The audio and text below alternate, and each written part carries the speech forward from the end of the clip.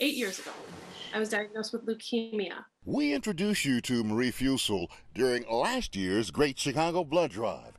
Leukemia survivor turned blood donation advocate.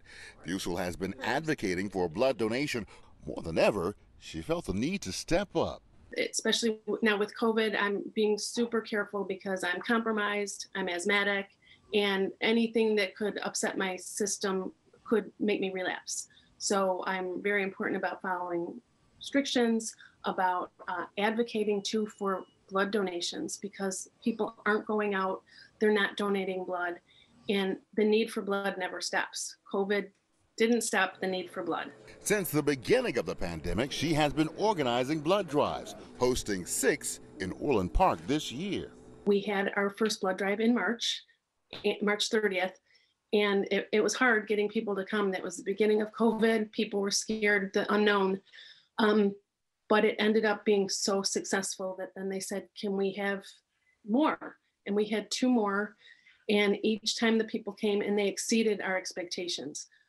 One of the blood drives, we were expecting 30 people to come, and 71 came. They got 71 donors. Fusel appreciates anyone who can and will take the time to donate.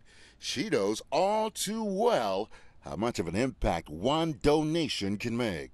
I received almost 100 units of blood from donations, and I wouldn't be alive today if people hadn't done that. Your one blood donation doesn't just go to one person. It could technically go to 3 people.